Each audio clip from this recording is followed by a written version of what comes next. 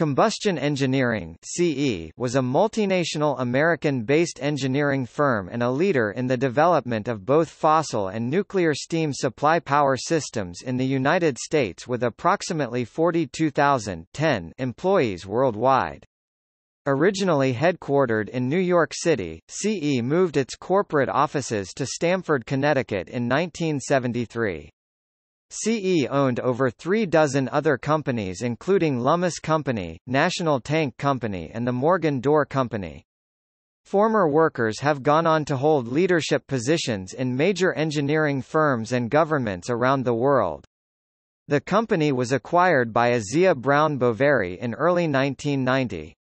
The boiler and fossil fuel businesses were purchased by Alstom in 2000, and the nuclear business was purchased by Westinghouse Electric Company also in 2000.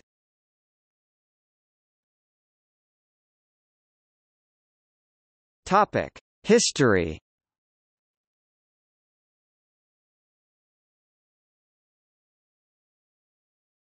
Topic: Founding. Combustion Engineering was organized in 1912 through the merger of the Grieve Great Company and the American Stoker Company, two well-known manufacturers of fuel-burning equipment. The company was originally headquartered on 11 Broadway and at the 7th of May 43 Broad Street, Manhattan, both in Lower Manhattan. The city block was leased from the Alliance Realty Company in April 1920.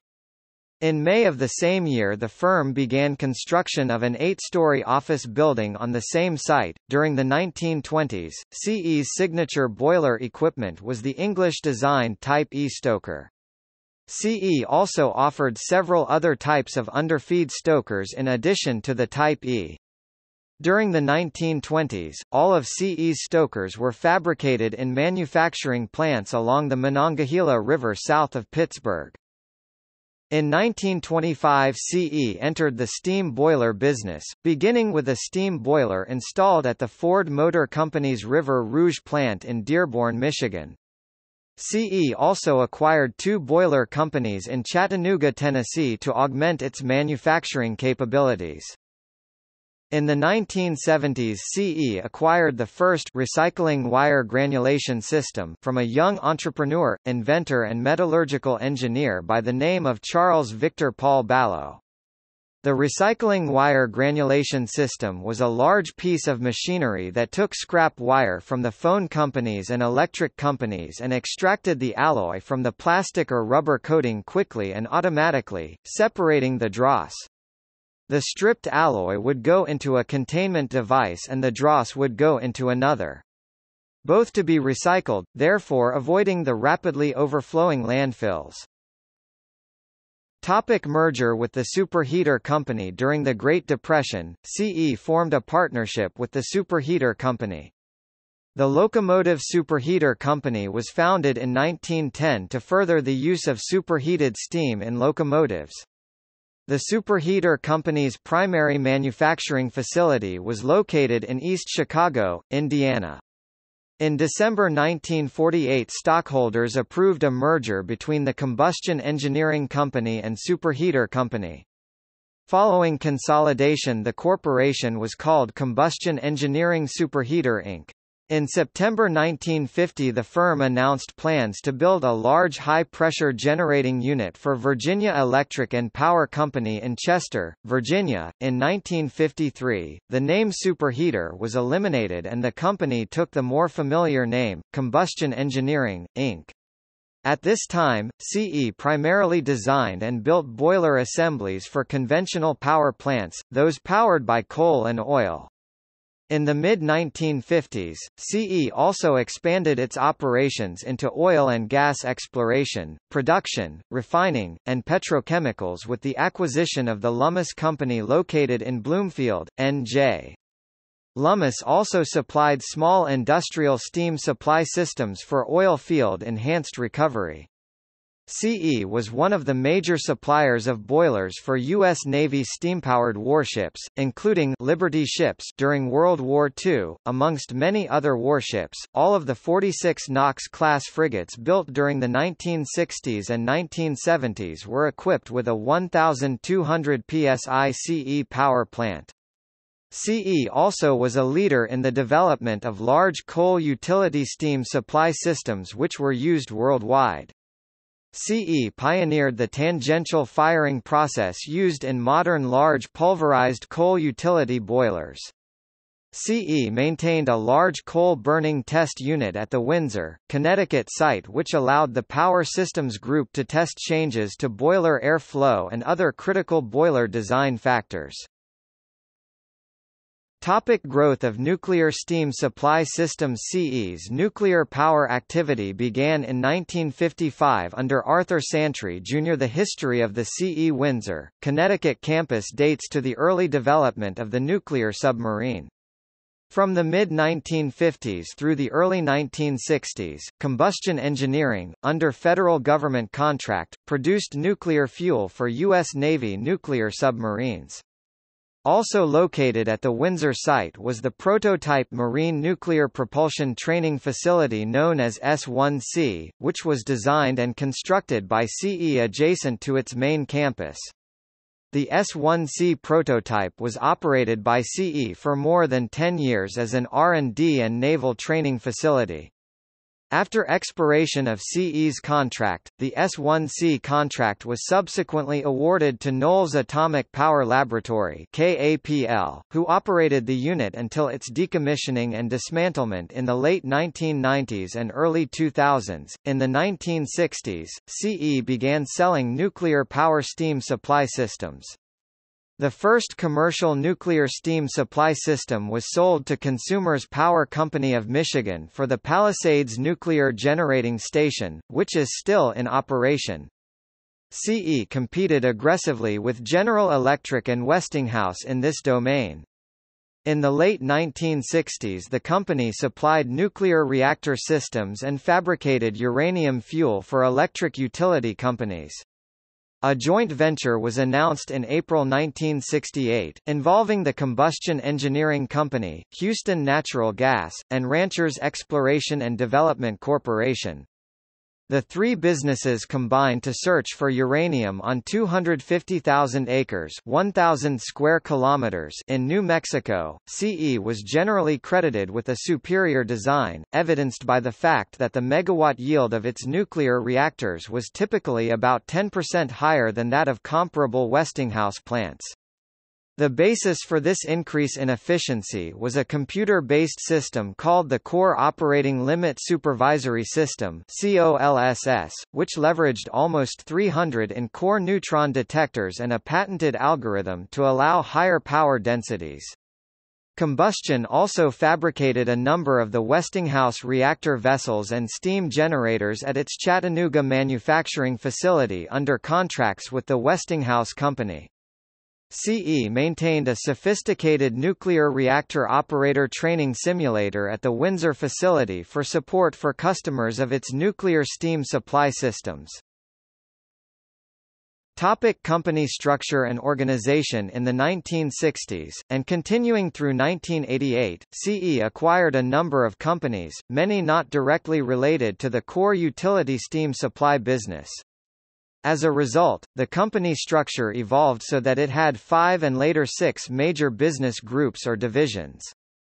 CE Power Systems comprised the original utility steam supply components, CE Industrial Group, CE Lummus and Engineering Services Group, CE Refractories and Minerals Group, CE Oil and Gas Group, and last CE Instrumentation and Controls Group were formed to provide management focus as the company and its products base expanded. The Power Systems division included the original major manufacturing facilities at Chattanooga, St. Louis, Monongahela, Birmingham, and in Canada, Brantford, Cornwall, and Upper Canada Manufacturing. A number of companies were acquired or developed and added to the division, including American Pole Structures, C.E. Controls, the P.F. Avery Co., C.E. Impel, C.E. Maguire, Charles A. Maguire and Associates, and C.E. Metals, primarily a specialty scrap metal operation in Chattanooga, and was basically divided into three major subgroups: fossil, nuclear, and services, which included field erection, aftermarket spare parts, and engineering services.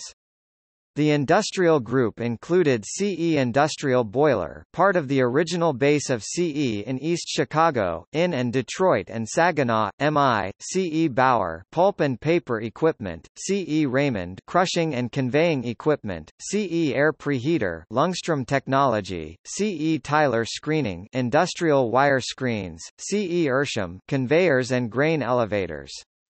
CE Enterprise Manufacturing, CE Tyler Elevator, CE RREY, and other industrial supply companies. The oil and gas group included such companies as CE Natco, CE Gray Tool, Beaumont Well Works, CE Vetco, Oilfield Engineering, CE Houston Forging, etc. The Refractories and Minerals group included CE Minerals, CE Refractories, CE Cast Industrial Products, CE Building Products, CE Aluminum Building Products, CE Morgan, CE Stanley Artex, Georgia Kaolin, Pryor Gigi, CE Transport, CE Glass, CE Hortus Bros Glass, etc. The Instrumentation and Controls group included CE Taylor Instruments, CE Resource Recovery Systems, CE Process Analytics acquired from Bendix, etc. Each group had a separate headquarters and support staff which coordinated each group's company's actions with the CE corporate support functions of administration, information systems, insurance, treasury, accounting, audit, and personnel. CE had a large presence in Canada, including fossil and nuclear steam supply manufacturing facilities. A number of the industrial group companies had manufacturing facilities there as well, primarily located in the province of Ontario.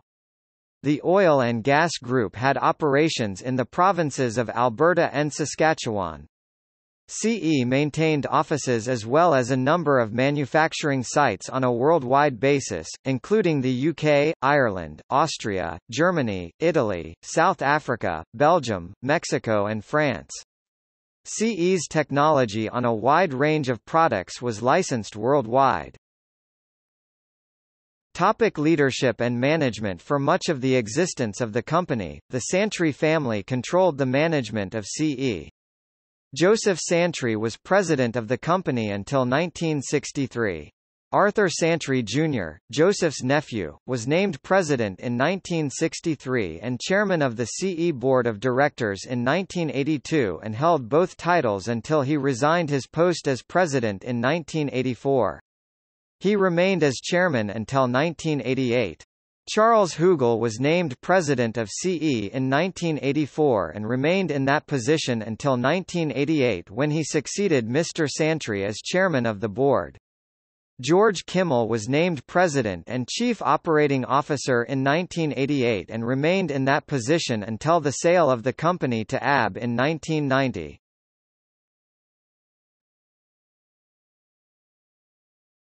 Topic: Ownership changes.